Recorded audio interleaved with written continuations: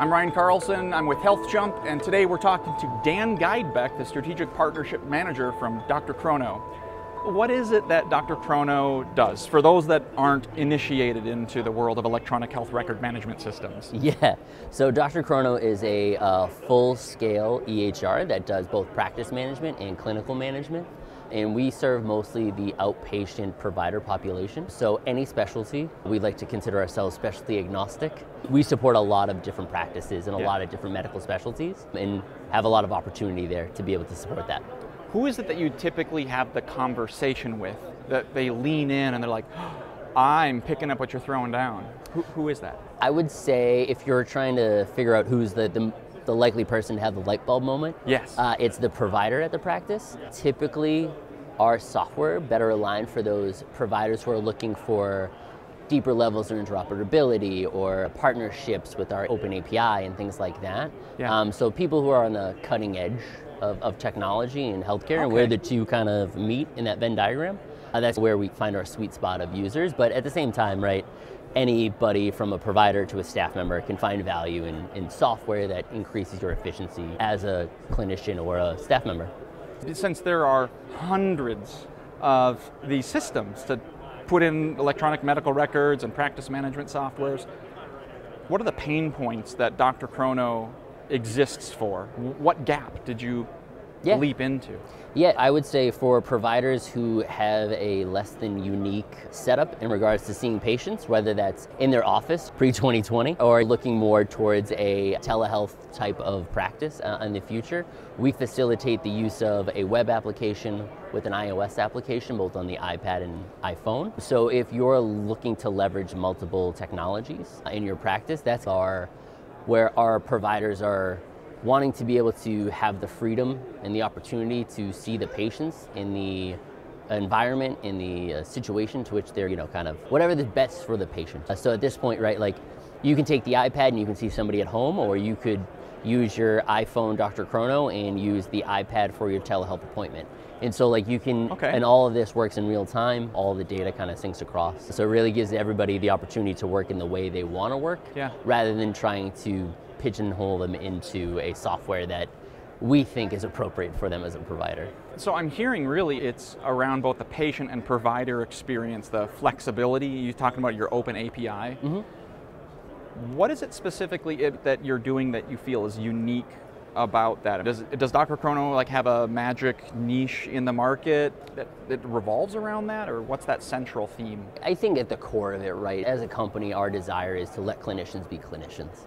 Right, at the end of the day, that's what you went to school for way too many years to do, and where we're best suited for the technology piece, and we'll figure that out for you. So the API for us is the opportunity where if DrChrono, let's just say, gets you 9/10 of the way there, get you almost to the finish line, a partner like a HealthJump can get you that last 1/10 of a mile just to get you to where you need to be connected to a state registry or something like that. If, for example, you wanted to connect to a state registry. Correct, or wanted to be able to search your data in a certain database format that makes it easier for data interpretation, right? That's where our API comes and really shines. We're talking about an in-joke here, in that HealthJump and DrChrono had customers in common, and they wanted to submit their results for a COVID-19 state registry.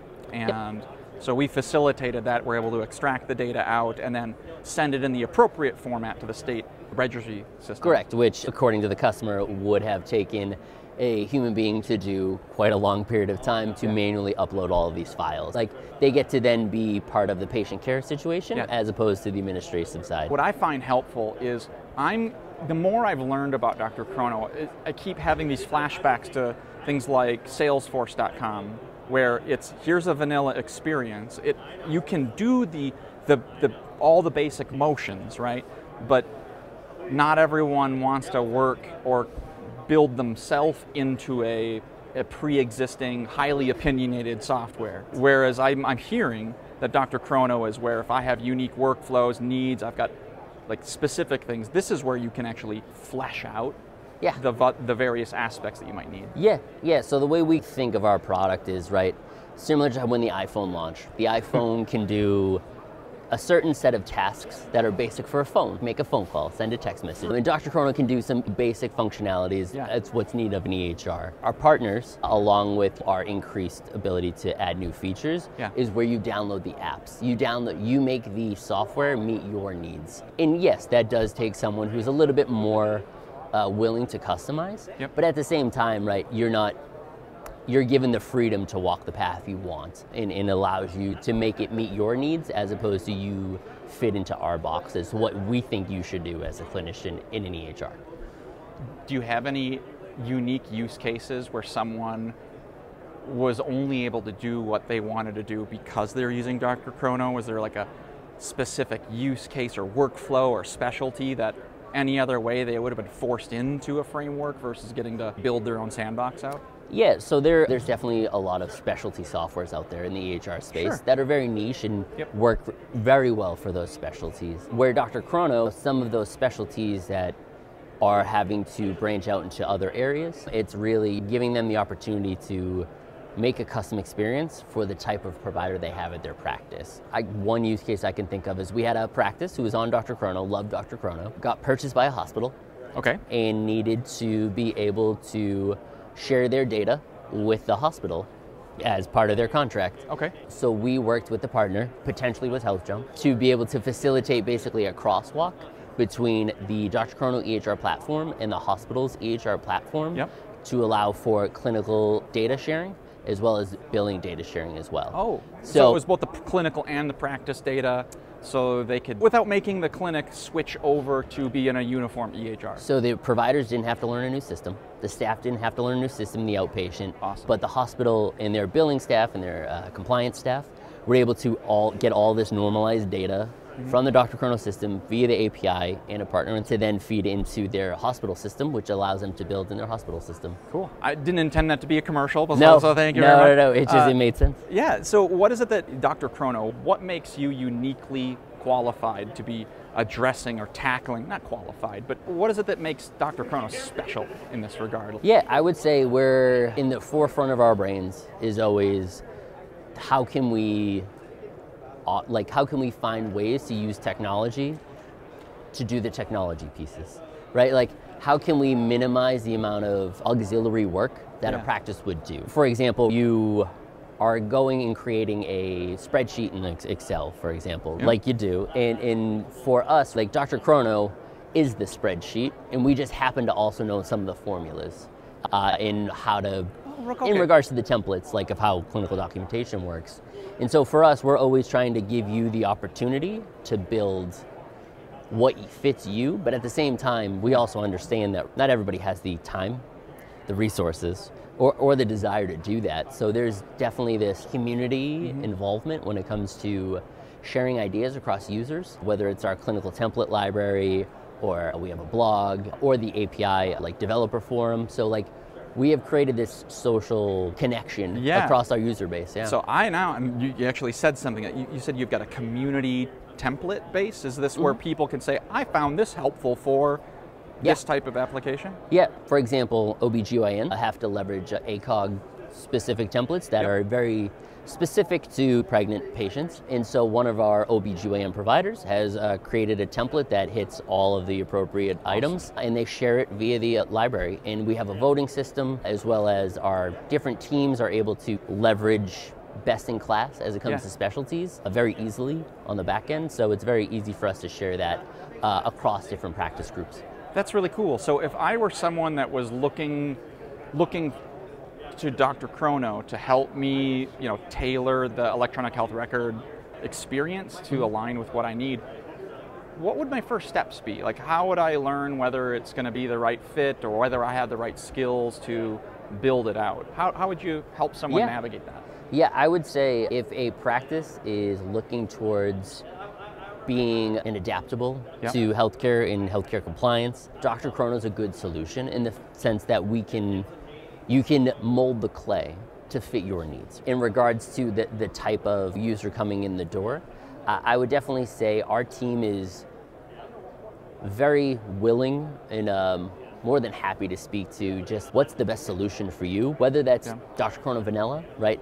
Or I need X amount of partners in order to make this fit my specific needs, Yeah. or if you're that good, you could build an API. You can build a free application to our API as a DrChrono user Yeah. and have it meet your specific needs. So if you can't find a partner that fits, you can build it yourself. And if you can't build it yourself, we have partners that can build it for you. That's pretty cool. So yeah, we really give you it's a blank piece of paper. Is it like a customer success model where I want to do this? Is it like someone's like your Safari guide that helps you navigate that? Yeah, we typically have an implementation process that with any software, especially that's highly customizable like DrChrono, there is a fair amount of time that goes into implementation, but at the same time, the whole idea is you set it up for success at the beginning so that you can run your practice as if you see fit and they're on. At the end of the day, everybody's there for solutions rather than just trying to find the next feature that fits. So whenever I think configurable, customizable, adaptable, all these great words, they also sound like they could take a lot of time.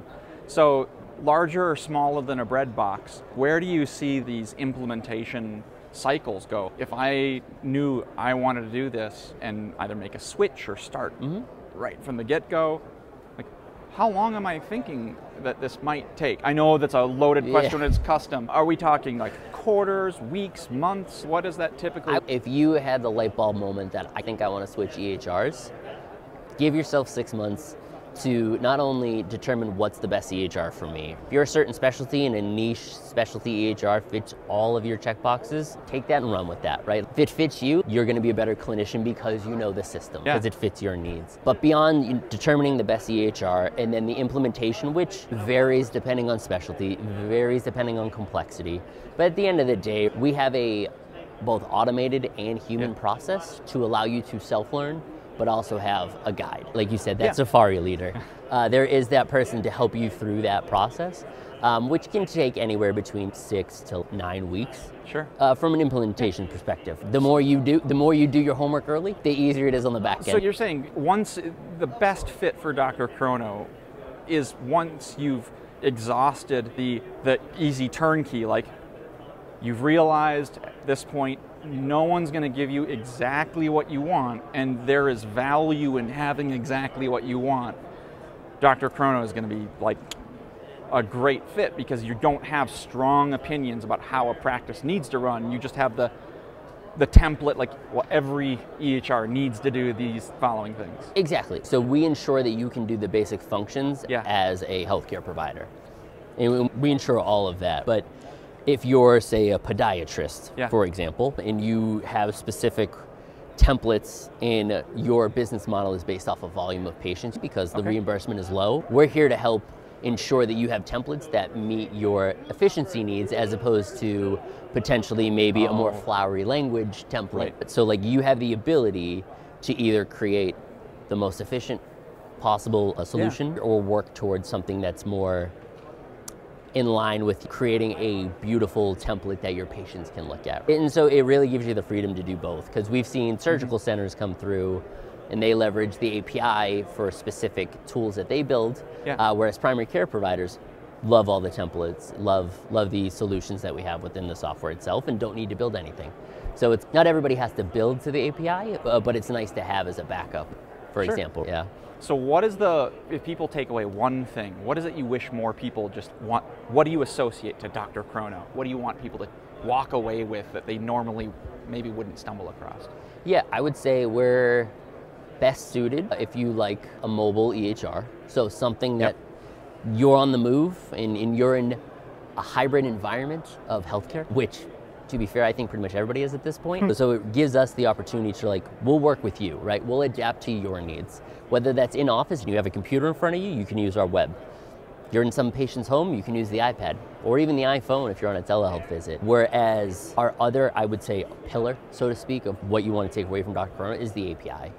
We strive ourselves on being tech forward. We strive ourselves on, honestly, creating an API that really supports the provider as well as the patient as well. And so whether that's access to your data with the Cures Act coming out and all the requirements coming like that, that's what we're here for. We're here to make sure you have access to the data you need, whether that's through the EHR as a provider, or through our patient portal as a patient, or if ultimately at the end of the day you happen to be an Apple user and you have the Apple Health record, you can share that data with your provider through DrChrono. Cool. Yeah, we're one of the 6 EHRs that can do that, so that's kind of nice. I would say Doesn't that's hurt, more yeah. than that's actually really I kind of good. buried the lead, that's fair, but yeah, it doesn't hurt. So I'm hearing a lot of things you say: telehealth, remote, mobile, high-paced environments.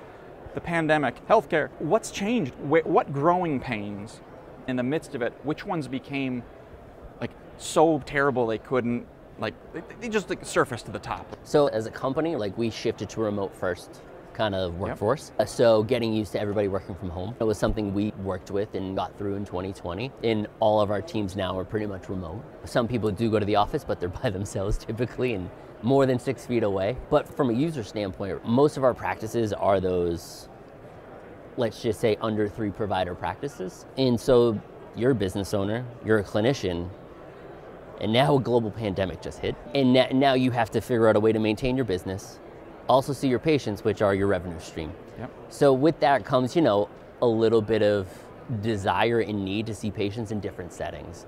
And so for us during the pandemic, we've always had partners that provide telehealth, but we really saw that moving forward in how healthcare is going to be distributed to patients, that a telehealth in-house solution was really our best step forward to not only help our users, but also really to democratize healthcare, regardless of where you are, if you're in the middle of Iowa or if you're in downtown New York City. And that's really where we saw telehealth become our paramount concern and need of our user base. Yeah. As a company, we're on Zoom constantly all the time, so might as well offer that to the patients and have it be, you know, pretty easy for providers to do. I love the idea that you take the empathy of being a company that has gone totally remote and applying that same empathy to the providers that are also doing things remote. Like I'd imagine that really does, from a design paradigm, have some little play into what you're doing. It also makes it easy to test out features in never the thought of software that. itself, because we are a mobile platform that can be used anywhere as long as you have an internet connection. Having to do that remotely, not in the office, not with a Dan, go high... over to the other conference room and pretend you're in another state. Exactly. Now we're having to use different browsers, different tool sets, different internet speeds. And wireless networks and like all of those things. So I'm hearing that this was like a lot of my friends that are in education, where it was the wake-up call, like, we weren't ready for this. We talked about integrating more mobile, remote, video, accessibility. It was just this compressed timeline. Like, we had time. And so I'm hearing DrChrono had immediate relevance then. Yeah, the joys of urgency is that it is an immediate accelerant to growth and innovation. I wish DrChrono and yourself a lot of success. So thank you for sharing some of these unique aspects of DrChrono. We'll be here as long as you need us. Thank you.